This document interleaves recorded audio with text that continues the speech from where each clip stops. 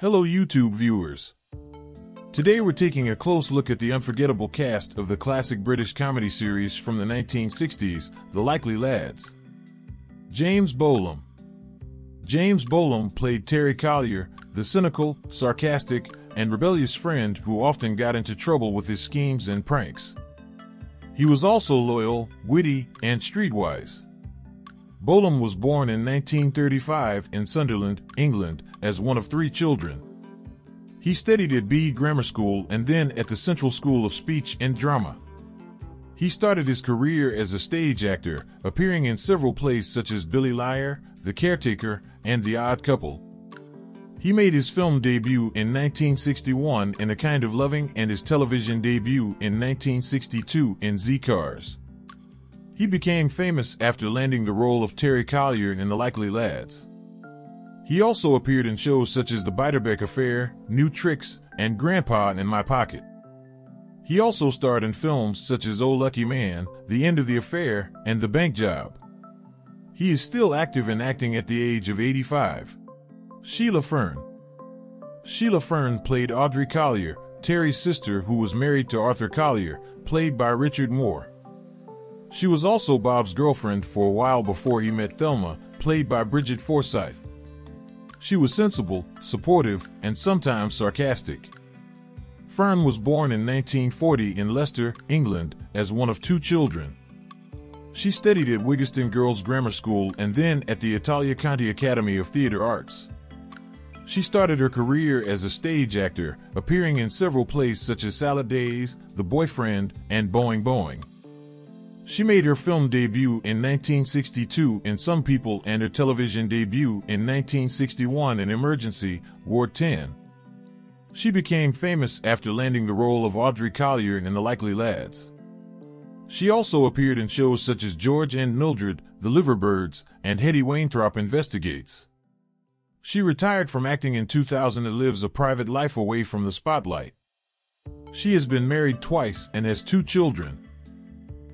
Rodney Bewes.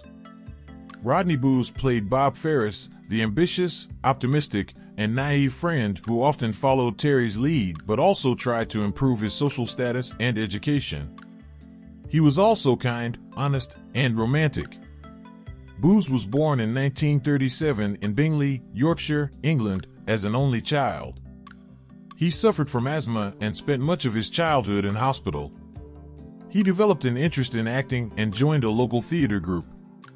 He made his film debut in 1952 in The Pickwick Papers and his television debut in 1956 in Dixon of Dock Green. He became famous after landing the role of Bob Ferris in The Likely Lads. He also appeared in shows such as Doctor Who, Dear Mother, Love Albert, and Heartbeat.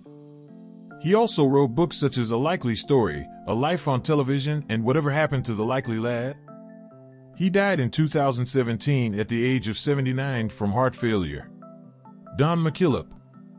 Don McKillop played Jack, Terry's friend who worked with him at Ellison's Electrical Factory. He was also a regular at their local pub, the Fat Ox. He was friendly, cheerful, and easygoing. McKillop was born in 1929 in Paisley, Scotland, as one of 4 children. He served in the Royal Air Force during the Korean War and then moved to London to pursue a career in acting. He appeared in several stage productions, such as Look Back in Anger, The Hostage, and Alfie. He made his film debut in 1958 in A Night to Remember and his television debut in 1959 in Armchair Theatre. He became famous after landing the role of Jack in The Likely Lads. He also appeared in shows such as Z Cars, The Sweeney, and Minder. He also starred in films such as The Knack, and How to Get It, The Railway Children, and The Elephant Man. He died in 1992 at the age of 63 from a heart attack. Bartlett Mullins. Bartlett Mullins played Mr. Clough, the foreman at Ellison's Electrical Factory who supervised Terry and Jack. He was also a friend and a mentor to them. He was stern, wise, and humorous. Mullins was born in 1904 in London, England, as one of 6 children. He served in the Royal Navy during World War II and then worked as a journalist and a radio announcer.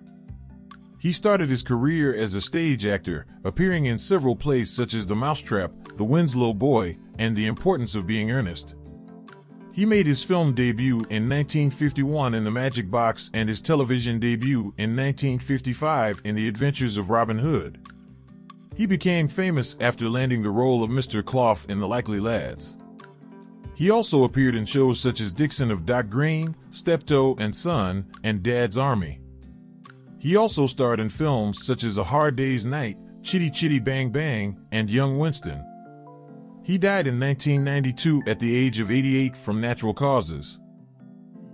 If you enjoyed this video and want to stay updated with more content, please don't forget to hit the like button and subscribe to our channel.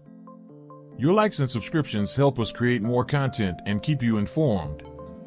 Now is the perfect time to click that like button and subscribe. Thank you, and see you in the next video.